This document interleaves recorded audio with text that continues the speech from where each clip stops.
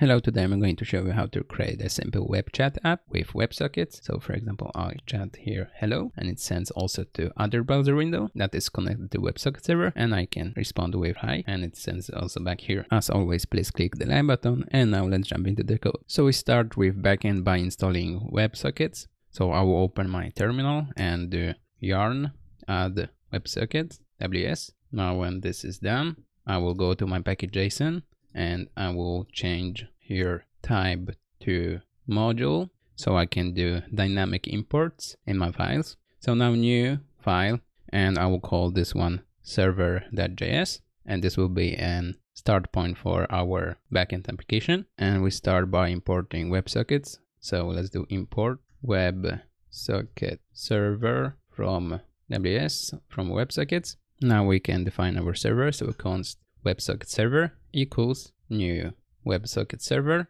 and here we will just define port to 8080. Next thing is that we want to handle if someone connects to our WebSocket server.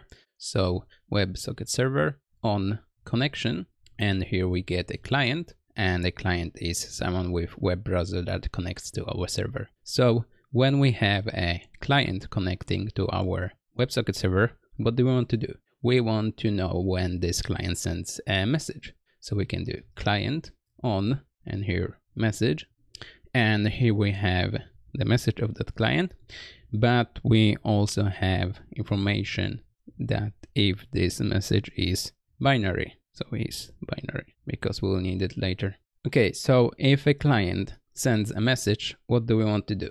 We want to send this message to all other clients connected to our WebSocket server.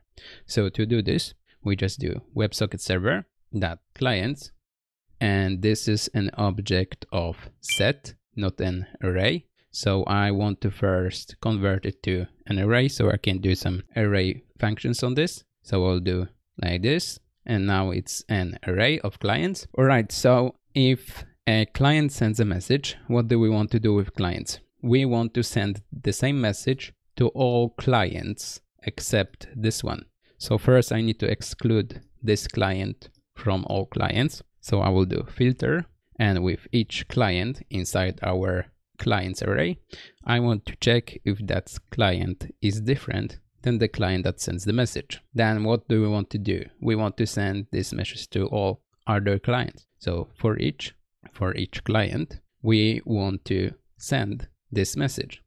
But the problem is that this message can be binary. So let's first check it. So is binary, and if it's binary, let's send message to string, otherwise just message like this. And that's all for our backend. Now for the front end, I will just create a simple file here called index.html, and here I will just add some HTML5 like this.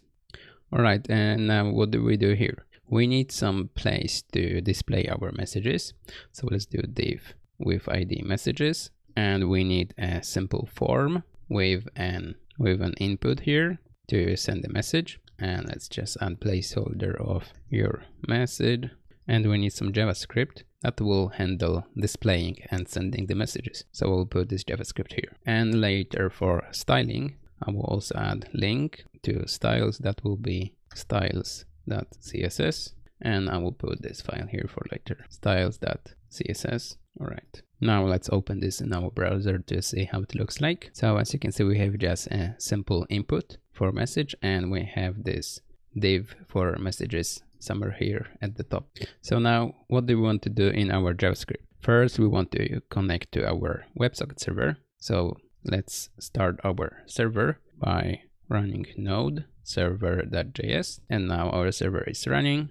And let's connect here in our front end. So const ws new WebSocket, and the URL will be ws and localhost and our port 88. So after we connect to our WebSocket server, we want to know when someone sends a message to us. So let's do WebSocket add event listener, and we want to listen on message event, and then with this event we want to display this message. So a message event contains data, and this is a blob object that we want to transfer to text, and this returns a promise, so we need to run then, and here inside we get our text. And with this text, we want to display it in our messages. So I will put a new function for this, function show message with our text. And we want to also put information inside messages if it's mine or not. So it's mine, and default will be false. So we can style it differently depending if it's my message or it's not my message. So here to display message, I want to put this text inside messages with some prettier divs and classes. So to do this, I will do document get element by ID messages, and then I want to update the HTML inside div messages, and I want to add new HTML. So I will do plus equals. So this means that div messages will get an old value that it already has, the old HTML that is already inside, plus the new stuff that is here on the right side. So here I will put some HTML, so I will use those. And here I will create a new div with class name of message row like this. And inside message row, I will add a prettier bubble like this. And here inside, I will put our text, and I will just format this a little better. And we want to also add some classes depending if it's my message or it's not. So here I will put is mine, and if it's mine, I want to add mine class. Otherwise, I want to add theirs like this. And now we can use this function here to show incoming messages. So show message text, and we can say that here is false because it's not our message, but this is the default, so we can remove it like this. And we don't even need this whole part because it's just one param and it's the same for this function, so we can do just show message. All right, so we can now receive messages and show them in a div that we don't see now. But the next thing is that we want to be able to send messages. So here we have a form with an input, and when someone submits this form, we want to take the value of this input and we want to send it to our WebSocket server. So let's do this now. So document query selector, and here we want to get inside our form, and we want to change the behavior of submitting the form. So I will do it on submit, and here we'll just register our function for this. It will get an event object, and with this event, the first thing is that we want to run prevent default. So we will not send this input information as a default behavior of form, but instead we want to send it to our WebSocket server. That's why I'm using this prevent default. All right, so now I need the value of my input. So I will just get my input here, input equals document query selector input. And now I want to send value from the input to our WebSocket server. So WebSocket send, and here input that value. Now when it's sent, we want to show it inside our messages, and we can use our show message function here. So let's do show message, and here we just do input value again, and here we put true because it's our message, so we can add some mine class to our message. And the last thing, that after we send the message and we show it, we want to clear this input so we can send more messages later.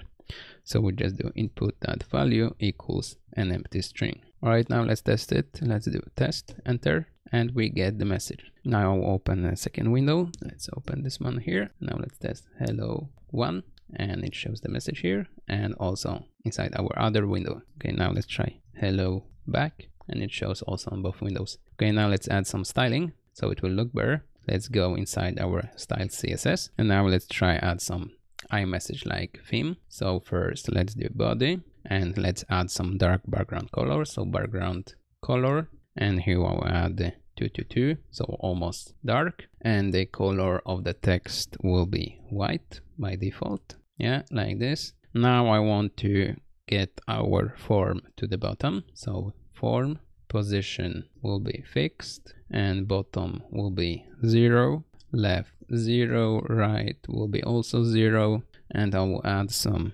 padding of, let's say, 20 pixels.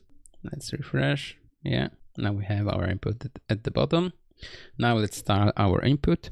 So input will have a border of 1 pixel solid 555, so a little lighter than the background, and the background color of the input will be transparent. Next we need to make this input width of 100%, yeah, like this.